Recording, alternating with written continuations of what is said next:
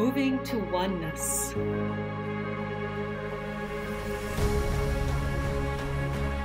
Nourishing curiosity. Embracing differences. Becoming one.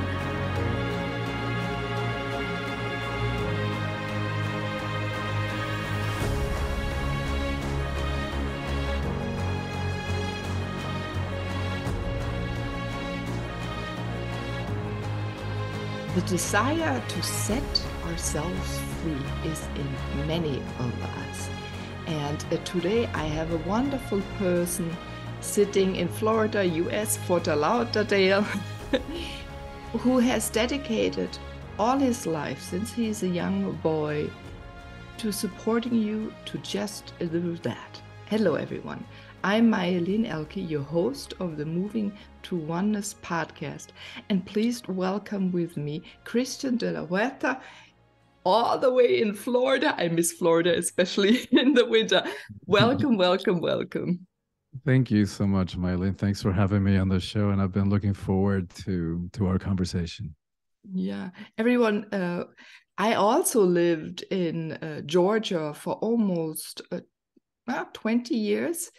And so when it is the time right now, here in Germany, it's now cool, it had snow. The best way was to get some warmth is jump into the car and drive down to Florida and possible Miami. And because there's one beach, and I'm not going to say why I drove there, but you can be very free. Yes, I know the one you're talking about. And barely need clothes on your body. That's why I loved it. And every time I was in Miami, Christian, and you've lived on and off there, and you lived in California and many other places. And because there's a little bit of a vibrancy that I loved, and it has, because you come from Cuba, you've been born in Cuba, there's a Cuban lifestyle. I love the music. I love to dance to Cuban music. Good. I love that you like that. Yes. So to go dancing. Yeah. Miami was another destination. And the food, the list is long. I can go on and on and on. I love that, and you're right about a great place to be in the winter time for those of us in the northern hemisphere. It's pretty much sunny all the time. Yeah, and it's just beautiful, the weather down here. Summer gets pretty hot and humid, but the upside of that is that you can go to the beach in the summer and you can be in the water for hours, literally, and it never gets too warm or too cold. It's just perfect temperature. I was thinking about the dancing. I was once in the Dominican Republics, and they were also in the water, and they would dance in the water, talking about it. I loved it. I didn't want to go home anymore after that. Yeah. Yeah, I want to get back to your book title, because that's a fascinating book title, and that is a desire, and I think it's an internal urge that many people on this planet have, because we have lost so much of our ancient wisdom, to awaken ourselves, to get illuminated, to be more and more connected to everything existing. And we're searching for a way to get there. And when I read your book, I sensed that you had that from a little. Since you're little, you had that within you. Can you talk a little bit about that, so people may recognize what they may have had within them as well since they're a child?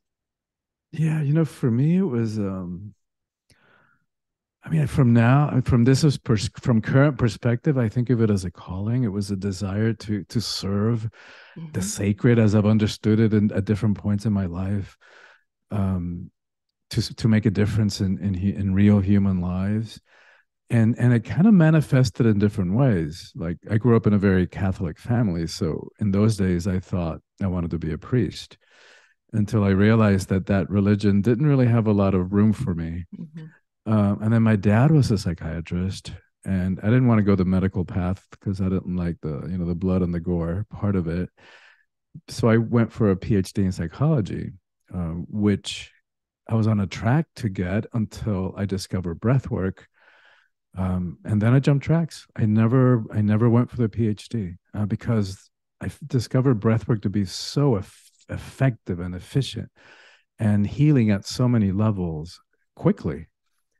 And so that was, a couple of decades ago. It's been over 30 years now since I've been Mm-hmm. offering breathwork, and it changed my life. One session changed my life. And, I think these days I think of Einstein's phrase, and I'm going to paraphrase it, but that you can't solve a problem from the same level of consciousness in which it was created. And so when I look at the world and all the challenges that we're facing as a species, any one of which just feels completely overwhelming. Like, what can I possibly do about, climate change or global warming? And then I just go back to myself and I think, right, what can I do? I can continue to wake myself up and to help as many people to do the same. And the only way that I see is digging ourselves out of this, or pulling ourselves out of this hole that we have dug into collectively. It's a spiritual revolution. It's a change in consciousness, which will impact. Like, we have to shift the way we see ourselves, the way we see each other, and the way we see the planet, and the way that we relate to all of creation. And to me, that's a spiritual revolution, which we can also say it's moving towards oneness. Yeah, it is this searching of through college or religion. I had a similar way, but I also came to that conclusion. Yeah, it can be a conclusion that we do need experiences, right? So it is not the taught subject. It can get us to think when we read, when we listen. But if you don't sense a change within yourself and observe and acknowledge and become aware of what is changing, in a way, then we don't believe it. So that's why it's a good idea, like breath work, which is very powerful, right? Many cultures use breath work. If you do it yourself, right? If you get led, or some ancient healers or still healers nowadays, right? They use the breath to support and pull in and out a change within your body. It can bring back many memories and is a way of catapulting us. I think have to think about the Iceman or other guys, right? That can be remembered through the breath, that they're able to stay in cold weather for such a long time, and that we get energized through this. Or the Indians, right? Breath work is so much part of the evolution of recognizing and awakening our body. Yeah, and Wim Hof, who you're referring to, his work is very powerful, and allows us to see how we can use the breath as a way to push beyond our limits. And to me, that's great and wonderful, and it's definitely helping a lot of people break through limitation. And it still feels to me like a little masculine approach. Not that there's anything wrong with that, but the way the way that I practice breath work is, it's a softer, more spiritual. You do it for a longer period of time. You breathe in a certain way for about an hour and a half, and amazing stuff happens. Like, amazing stuff happens. Like, not only in terms of, I don't know anything more effective in terms of healing past trauma. And I work with people who've experienced severe trauma, from rape and incest and sexual abuse, and victims of violent crime, and just stuff that it's hard to believe what human beings do to each other. And it gets healed.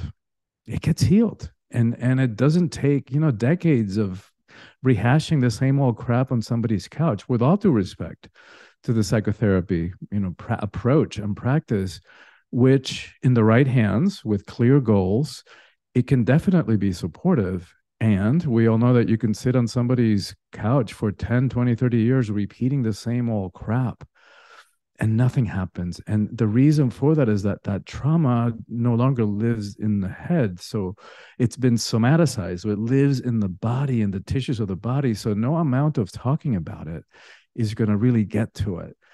So it's actually a great combination. I have therapists who refer people to me when they're stuck, when they're stagnant.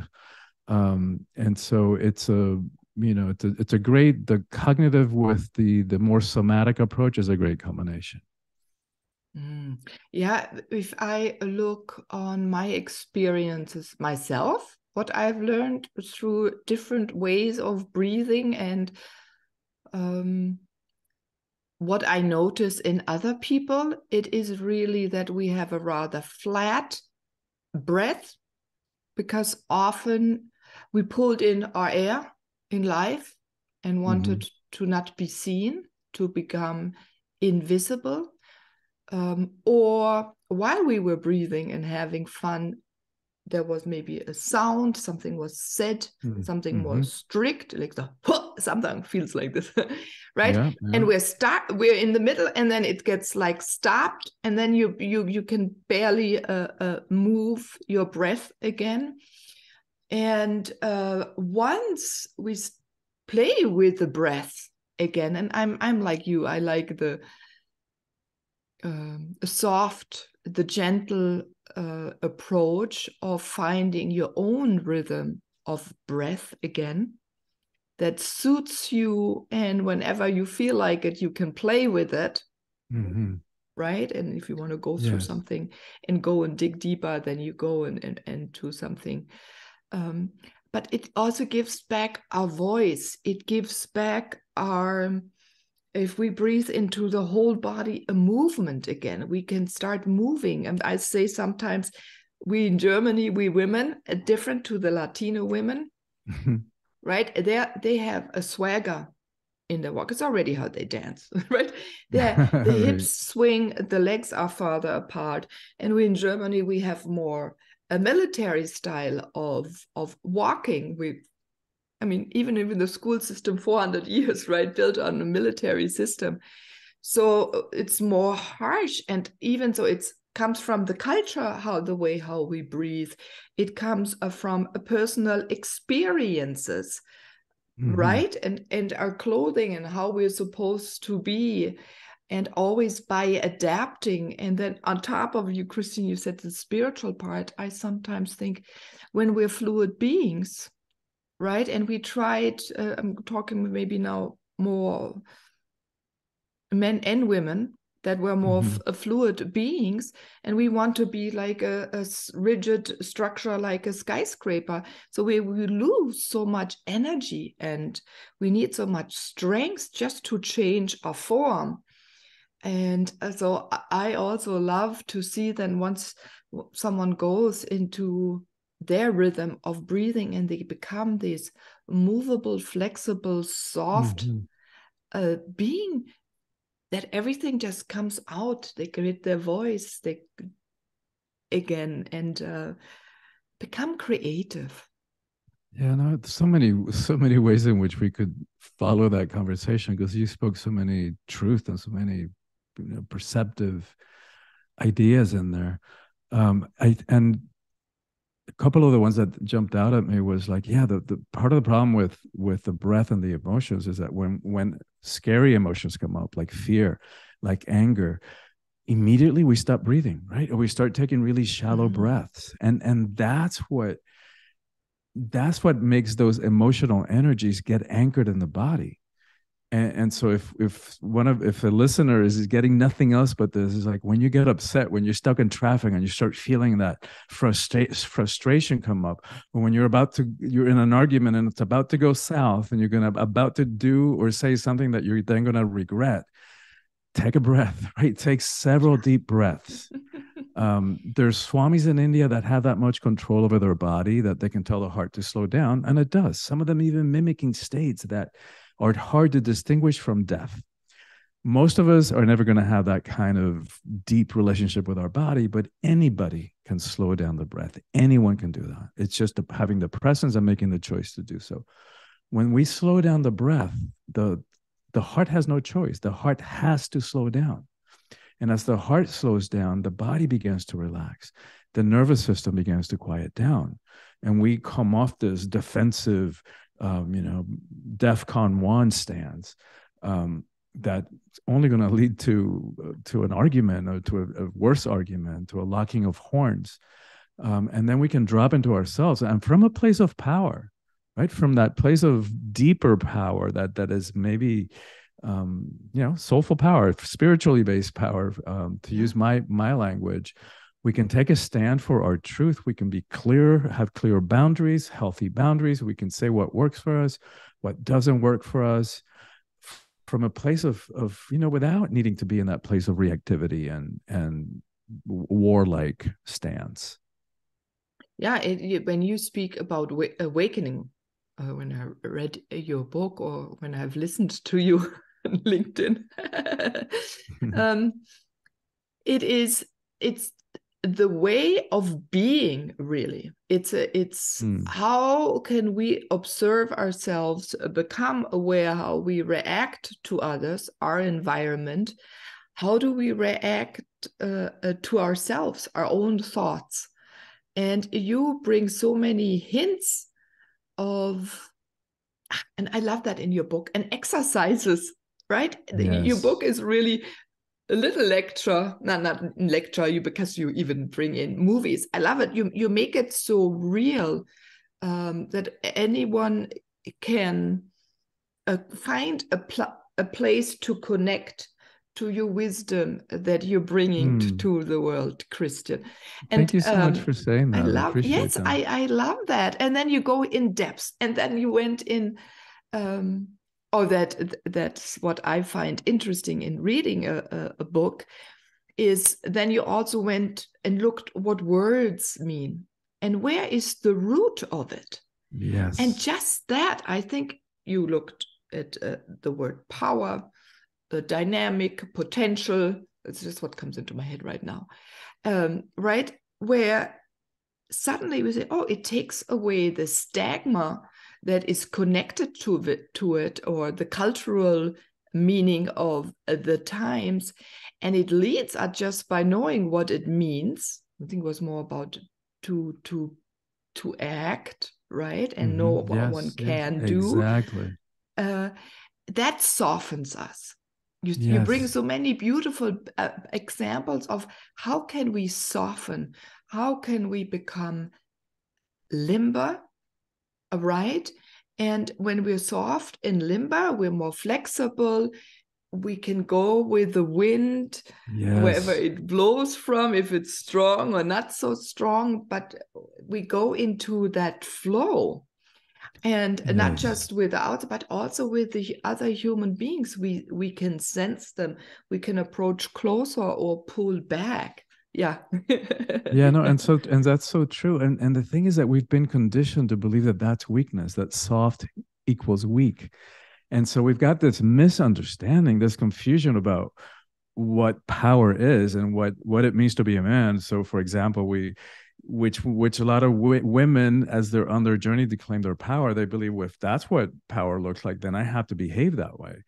And so we walk around like these uncaring, unfeeling robots because somebody decided along the way that emotions were weakness. And that, especially men, we were conditioned since we were kids. Little boys don't cry. But wait a minute, let's look at that. Why is that?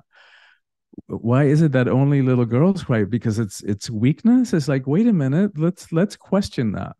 Because there's two faulty assumptions in that. First of all, that the emotions are weakness. The emotions are not weak, they're not strength, they're not good, they're not bad, they're neutral. Like everything else in creation, they're just energy. How we give them voice, how we express our emotions, depending on that, they have a good or a not so good effect. And then if we think about, the feminine being weak, quote unquote, it's like, wait a minute, if you want to talk about strength, courage, resilience, ability to withstand pain, let's talk about the power of creation that resides in a female body, in a woman's body. And, there's a great joke. I mean, this is a story. I don't know if it's true, but it's a story that I read about Betty White, the comedian who Yes, I passed know away her. earlier this year. She's so funny, so brilliant. And so apparently she was doing an interview with, multiple celebrities, one of those group interviews, and somebody said something about having balls. And she goes, wait a minute, where do we get this conception that having balls means courage? Because you thump those little things and the guy bends over, collapses in pain. You want to talk courage? You want to talk strength? Let's talk vaginas. Those things take a pounding. Yeah. Mm-hmm. But Yeah, it's, talking about strength, I think that's what I find fascinating. Just the vagina, old healers, women healers, they would funnel. You were talking about breath.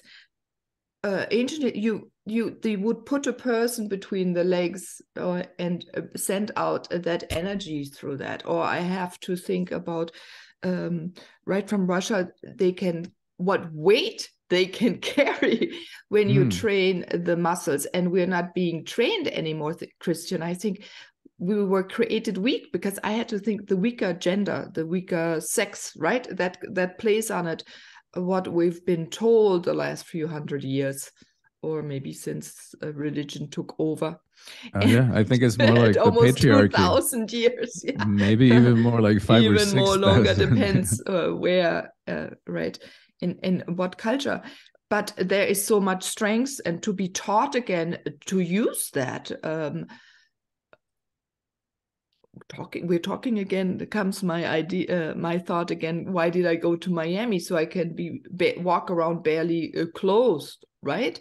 Yes. So why is it such a bad thing nowadays? Because then we have to hide what our power and our strength is. Yeah, if you go furthest a bit, the healers were walking naked because we're using our body to heal. The wisdom, whatever comes through, what comes from us, if it's the heart, if it's the touch. Yeah, and so you're right. Why did we start to make each other weak? And sometimes it's not just the men. We as mothers can also make boys. I have a young, he's not young, he's 16 now. Wow. But I recognized it when the children were younger, right? How mothers can restrict their son in doing things and keeping them smaller, tighter, closer. And I remember there was one, I did in Hamburg once a seminar, only men showed up. It was a miniature. But I remember there was, I did some dancing. Each one danced more of whatever tribe what in their being was. The one was more Latino, the one did more shamanic, another one did more, he felt like a fairy, this running long light. And one came from the desert in Africa. I was fascinated. They had to find their rhythm again, and also all of them, and which made me think a lot, Christian, so where did this come from? And I think it came from all the teachers and kindergarteners and mothers, where we made the boys smaller and tinier. They all were collapsed. So there where's your breath work comes back, and I had to sing into the back or put energy so around this area, because it's not like they needed the chest, but they're not allowed anymore to show the chest. I'm thinking a little bit about a gorilla, but also to have those shoulders of men, that the shoulders go to the side and expand. It's really like a 360 degree, and then the back can grow, and there's more to fill.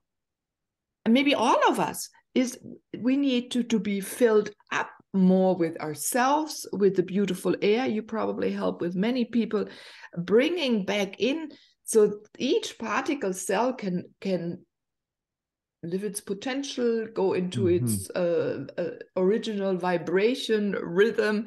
So I learned that at that day. So it's not just us women.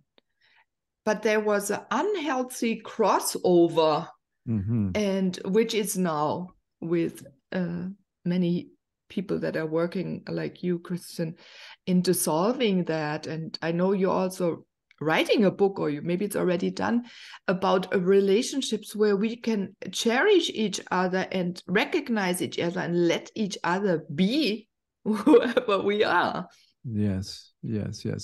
I'm not quite finished with it yet, but I'm probably 60% through.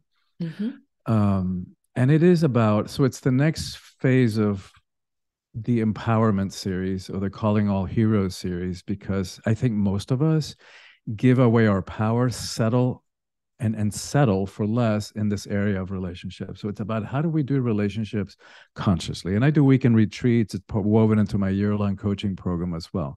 So if you are in relationship and you've got those basic human needs for companionship, family, support, intimacy, sex, baby, family, all those great things, then what? How do we use that container, that framework of the relationship, to speed up, to fast track our process of healing and transformation and evolution? And if you're not in relationship and would like to be, how do we identify and remove the subconscious patterns that have us sabotaging our relationships even before we start, even before the get-go, by falling for the wrong people who are not a match, by attracting people who are not available, they're already with somebody else, they live on the other side of the world, they're just not there. So we look at what's going on, like what are the subconscious patterns that sometimes have us feeling like, I've seen this movie before. It's the same old boring movie, just with a different actor, a different co-lead, but it's the same crap, the same arguments, the same issues coming up.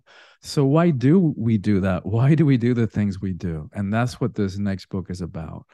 And I want to go back to what you were saying about the masculine and the feminine, because we all struggle with those issues, right? Masculine and feminine energies are present throughout the entire universe. So of course, no matter what kind of body we're in, we're going to have masculine and feminine energies.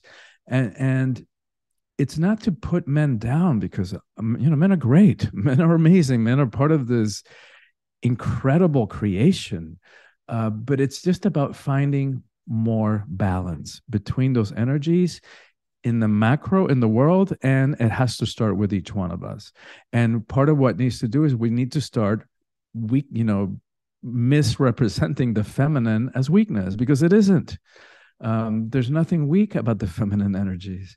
And by the way, even though whether it's, I don't know how many, 5,000-6,000 years of the patriarchy and this hierarchical power structure that requires that I push you down, step on you in order for me to feel powerful, which is the more masculine way to do that, the unhealthy expression of masculinity.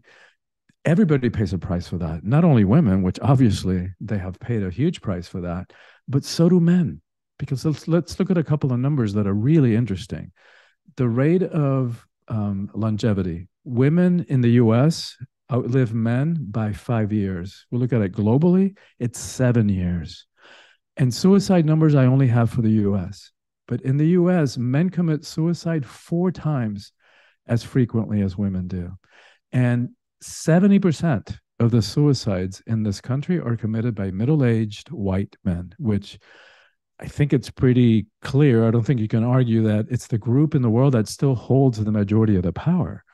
So you would think, wait a minute, why isn't the most powerful group, or the group that holds the majority of the power, they should have a better lifestyle. They should be living better and be happier. But no, what's wrong with that picture? And I think that it's because we have this limiting perceptions, misperceptions of what it means to be a man. And so going back to that, walking around like uncaring, unfeeling robots, there's a price to pay for that. Those emotional energies that we have suppressed, and we all do, but men in particular, they don't just disappear because we don't want to deal with them. They get stuck in the body. And so what happens is we stuff and we stuff and we stuff some more. And then the next unfortunate one says something to us the wrong way, and boom, volcanic eruption, causing harm to our relationships, sometimes irreversibly. Or suppress, stuff more emotions. Those energies have to come out, and they start seeping out and showing up as bodily symptoms, as disease, cancer, Yes. heart attacks, ulcers. And I think that's what the part that's connected to the longevity issue. Mm. We can talk for years. But just staying now with the longevity and the disease, which all have. So if we don't give voice to it or feel comfortable enough to voice it, right? And that's why it's so important that we live ourselves and our inspirations for others. One thing, yeah, if we are so true to ourselves, what I think we both of us, Christian, desire, really, we love to walk or talk. And as we do that, others can synchronize. Yes. Bodies, they synchronize to us. So then is this ripple effect, we change, any trauma goes back. I have to do a quick jump because I remember now.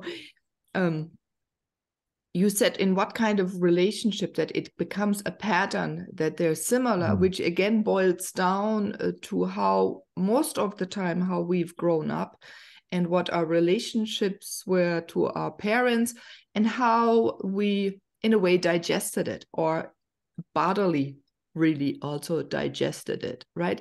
And if we don't take a look at it, or go with, you know, with the flashlight or a loupe, I don't know, a magnifying glass on a little adventure to find out, it will not change. And but the beautiful part, which I want to give as an inspiration, every little nook or cell I change, that you change, that we change, changes everything else.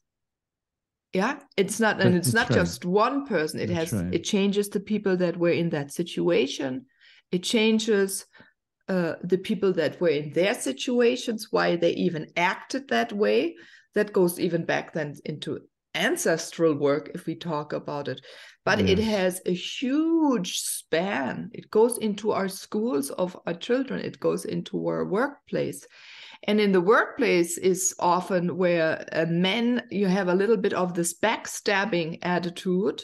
I didn't notice as much when I lived in the US. I noticed it a little bit more, and I noticed it how my husband changed a little bit because the work environment was then different when we came back to Germany.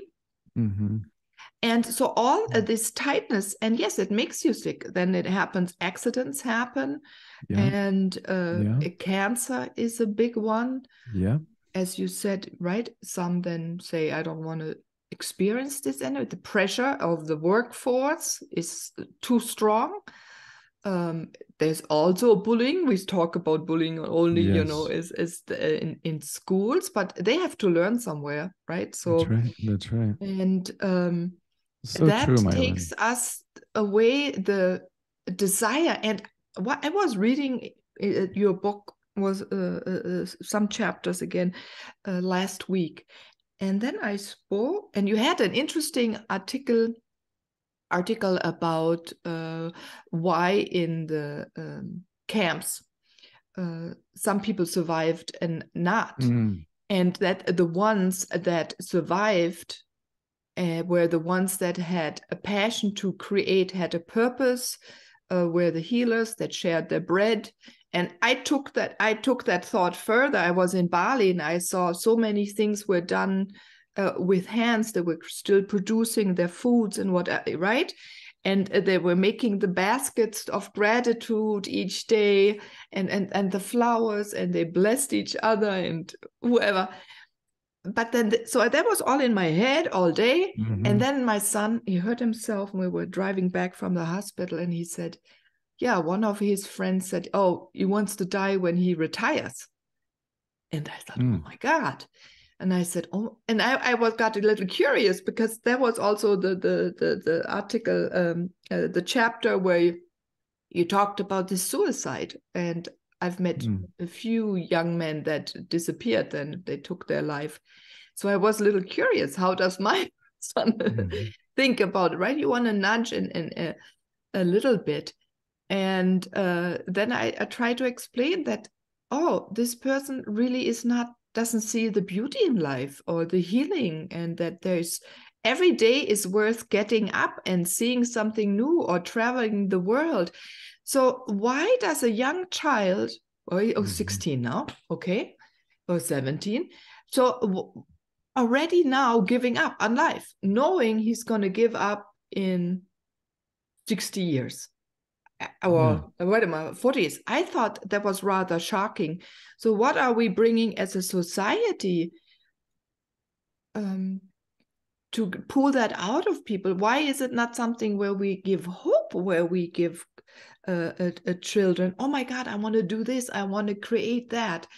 Talk in your experience, Christian, what can people do, and or what can they talk about in their life to bring again this belief that we're worth, our life is a good thing, that we have a purpose here on this planet, and to pull that out and show that it's a beautiful thing? Because I know you see beauty of the world. Yes, for sure. As do you, and as do all of us, really. If we just pause and get our heads out of the computer screens and the mobile phones and look around us, beauty is everywhere. It's like such a stunningly beautiful planet that we live in. And I think it's so tragic what you were talking about, the 16-year-old, your son's friend, that he's already kind of, programming himself to die when he retires. And there's truth to that. I forget what the numbers are, but a lot of suicides happen, a lot of deaths happen, not suicides, right after retirement. And I think it connects to this question that we're talking about, like, what is our purpose? Mm-hmm. And it's part of the reason why so many men globally are struggling, because it's an identity issue. Right? There's these stereotypes about what men do and what women do. And we're living in a time where all those gender roles are being questioned and are up for grabs and being redefined. Like, what does it mean to be a man? What does it mean to be a woman?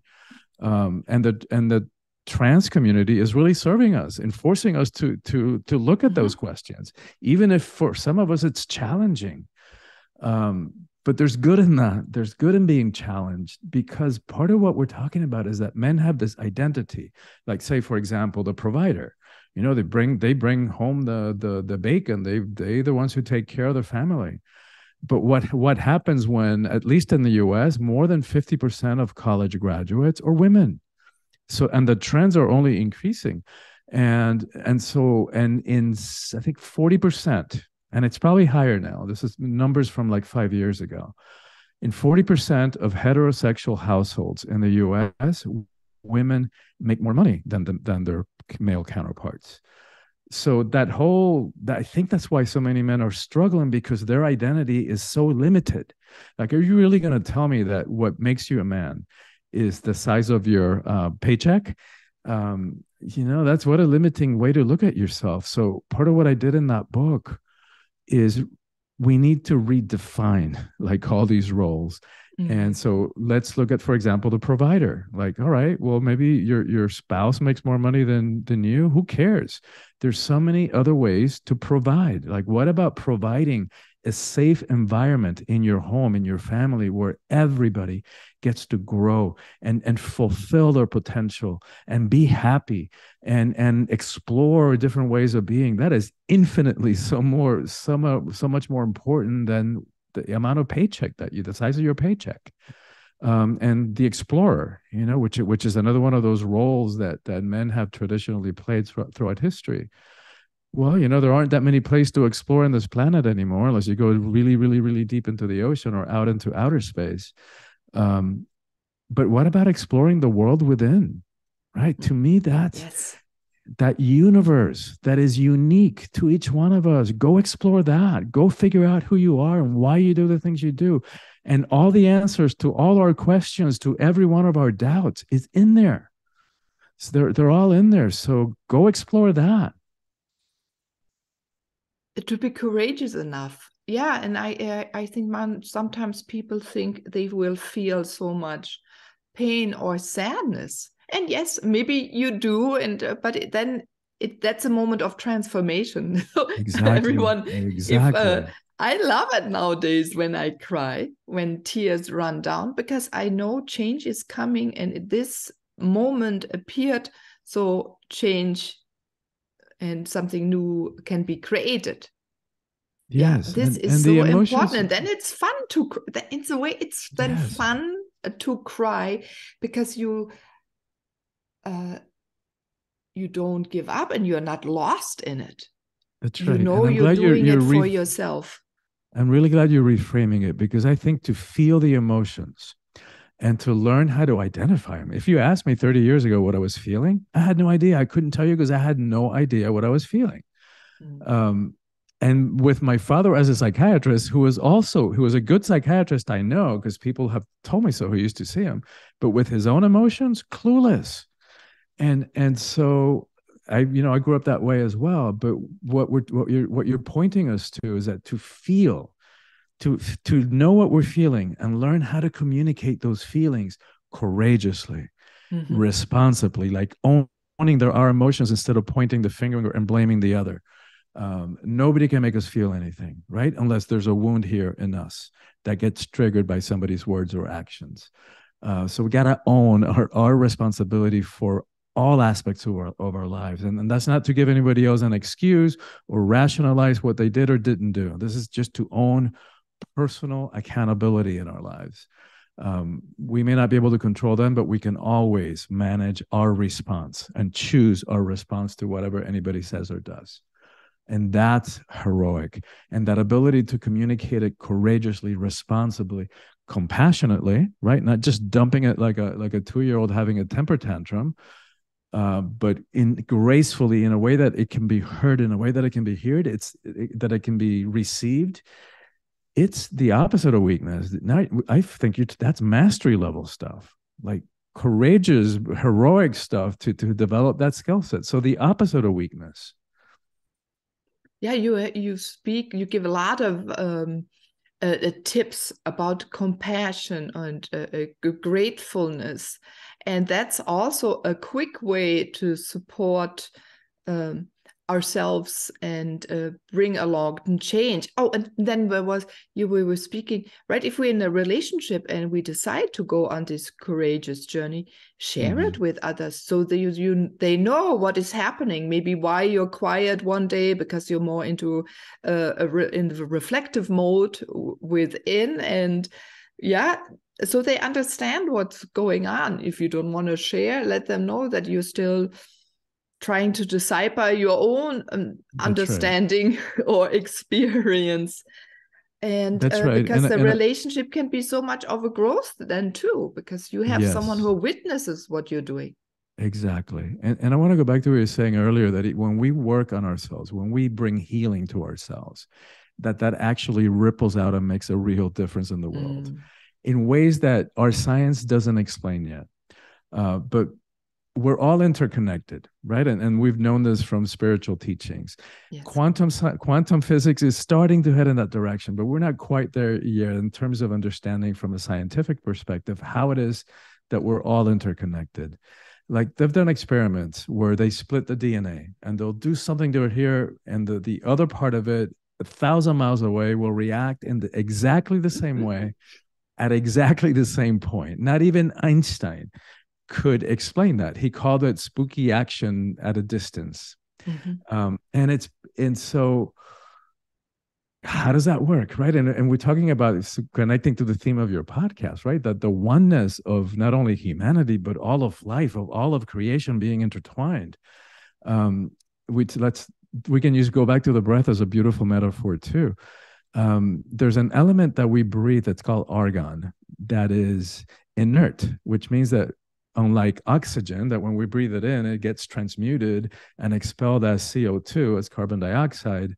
When we breathe in the argon, it comes out exactly the same, unchanged, that same boring, old argon that's been around for eons. So, but the beautiful part of that is that even though you're in Germany and I'm now in Florida, we're breathing in that same recycled argon, that same argon that's been going around this planet for millennia. So the same argon that's going through our lungs right now, it's the same one that went through the lungs of the T-Rex and the saber-toothed tiger and the woolly mammoth. The same argon that went through the lungs of the ancient Hindu sadhus and masters and the ancient Hebrew prophets.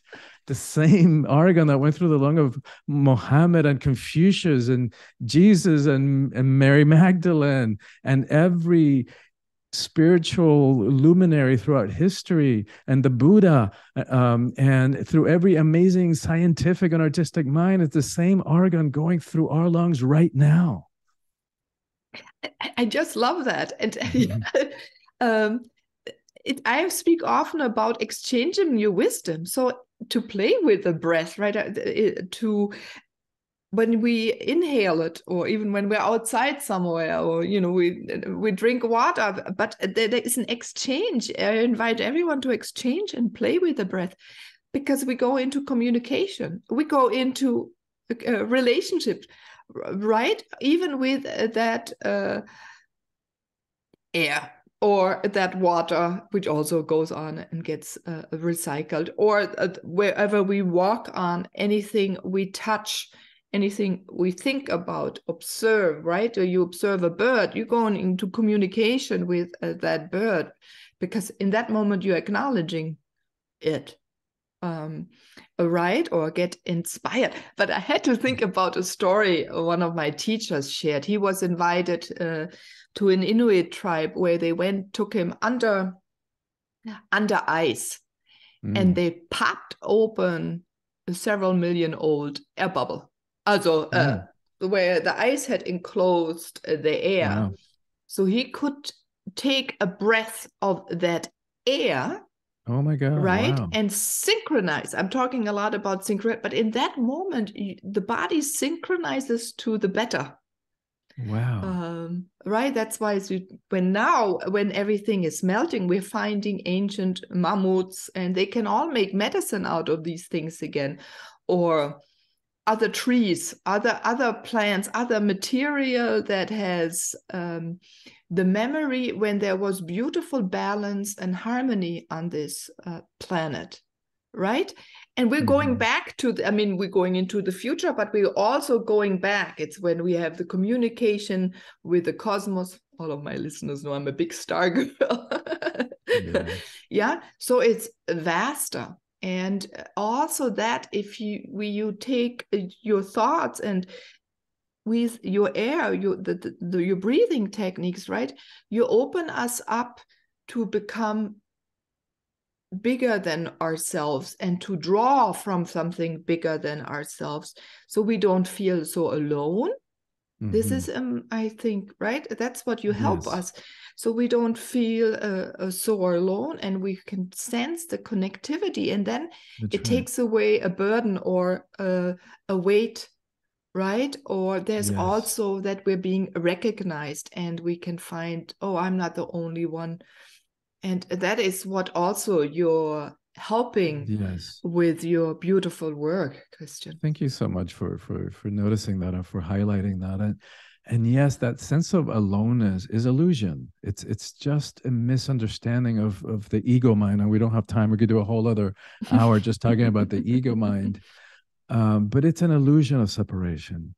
And what's interesting about that concept of connection that you're bringing up is that recent studies indicate that at the root of all addictions is that longing for connection. And so it's a really important conversation to be had. And how do we reconnect with ourselves? How do we reconnect with each other? How do we reconnect with the planet, with creation? It's a question of survival. It really is that existential of a question.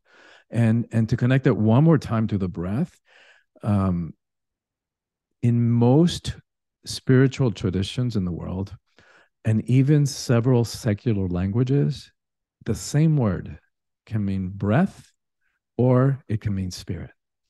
So, for example, from Numa in Greek, from that word from which we get pneumonia, that word meant both lung and soul. From the Latin spirare, from that root, we get both respiration and inspiration or expiration. And on and on and on. Ha in Hawaii means both. Ruach in Hebrew, Atman in Sanskrit. So there's something to that. Atem in German. I'm surprised that it is like Sanskrit. It just surprised me. How do you say it in German? Atem. Ah, interesting. Interesting. Yeah, supposedly Sanskrit is the original, the proto language, the original language. But so, wow, yeah, it's amazing. Anda, I think in Norwegian, anda is, just a secular word, but it means both. And so it's so accessible to us, right? The breath is free. Mm-hmm. It's our most loyal, our most faithful companion on this journey of life, on this journey of embodiment. Use the breath, access your breath. And that, to me, that's what I mean by the softer approach to the breath in my breath work practice. It's almost like, I know the word surrender is confusing for some people. People think that to surrender means that you're giving up, you're throwing the white towel, but surrender is really where the power is. Yes. Ultimately. And that's another hour-long conversation that we could have. But what I recommend people do is just surrender to your breath. The breath is breathing us anyway, right? We're not making this happen. There's that, whether it's the intelligence of the breath, whether it's spirit, whatever it is, there's something breathing us. And so let go to that. Use the breath to calm yourself down, for inner peace, for self-discovery, for healing. It really is an incredible healing force. And I have 30 years of experience with stuff that just boggles the mind, like including physical healings, just from breathing. And how is the science there yet to explain how that works? No. So I go back to that breath spirit connection, but I got stories that would just blow your mind, of even physical healings just from breathing. Oh, I'm a big believer. I have seen it in others. I've experienced myself, as I said, even in 2-3 minutes supporting someone with breath or sound. I'm a lot about sound and yes, singing. I do know that. Right, so it's the breath that goes out, and we put intention, really, even our words and speaking and our conversation. This is a way of breathing, and we put intention, we put our love, we put our energy, we put our compassion into these words, because the word itself is a letter or some pronunciation, some are runes, but still there comes this love that each of us carries. And this is something not to forget. You are a beautiful being out there. You're here to bring light, and you're here to breathe and to do greatness with your work. And you're, I can go on. But I want people to come to you, because, Christian, you're very vast. You, even in the book, you can't put all the knowledge that you carry. And I always go back to when you're young, but you're born this way. You're born as a healer. Your energy centers, you're glowing. Everyone who can see you understands it. So how can they connect with you or find this beautiful book and other beautiful books? Yes, and thank you. I just want to clarify something that you said, is that I know, I always had that sense of mission, but I also know pain. Like, I know self-doubt intimately. In fact, I know self-hatred. I know what that feels like. My entire adolescence was one long depression.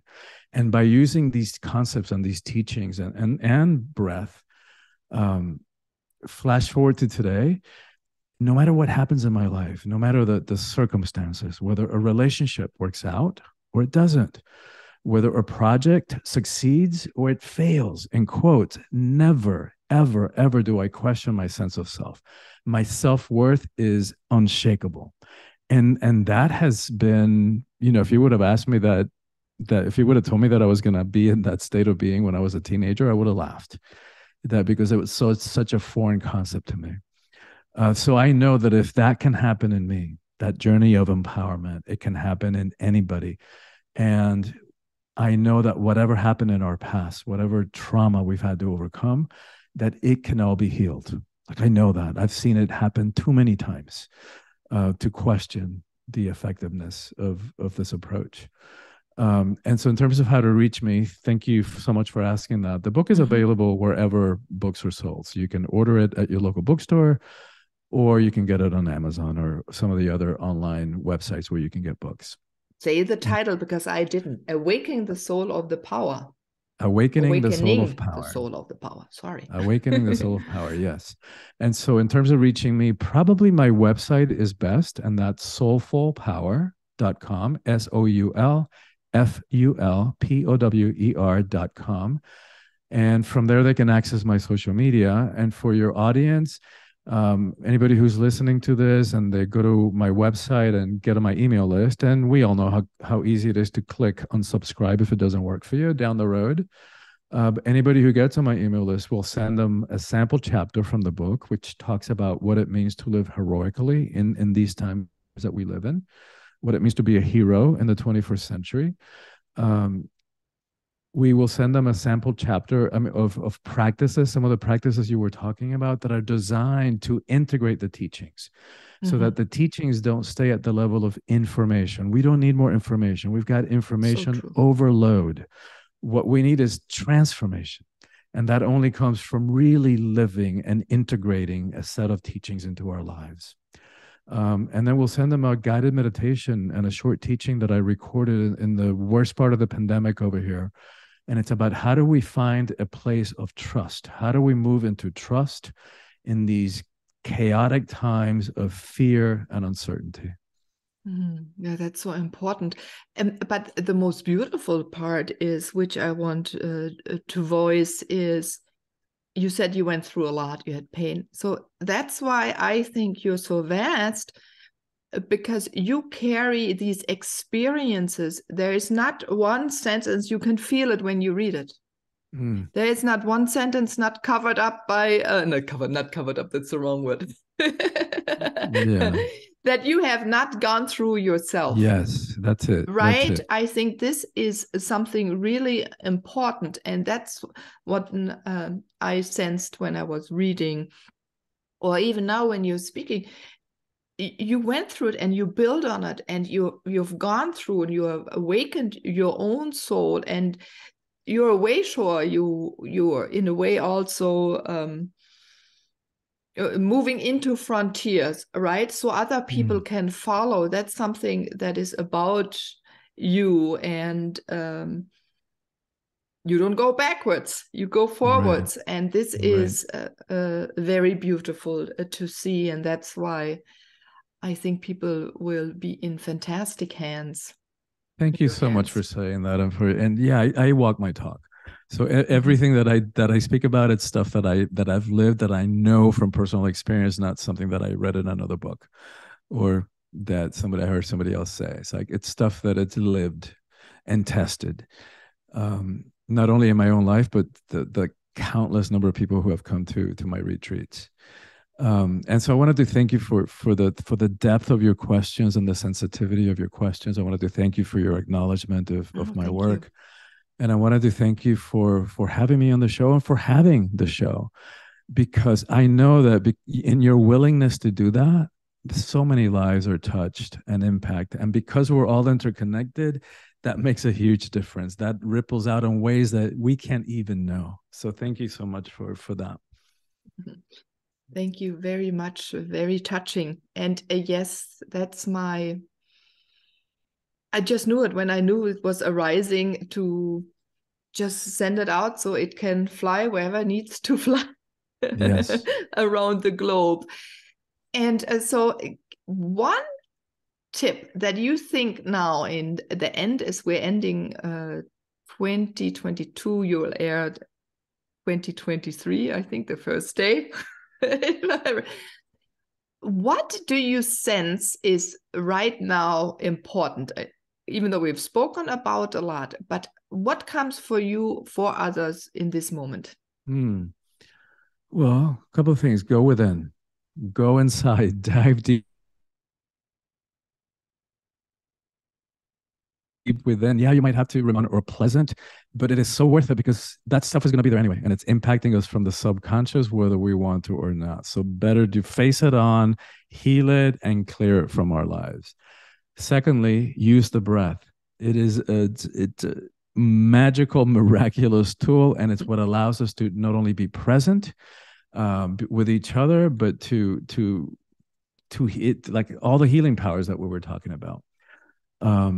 And it's part of what helps us connect and feel connected.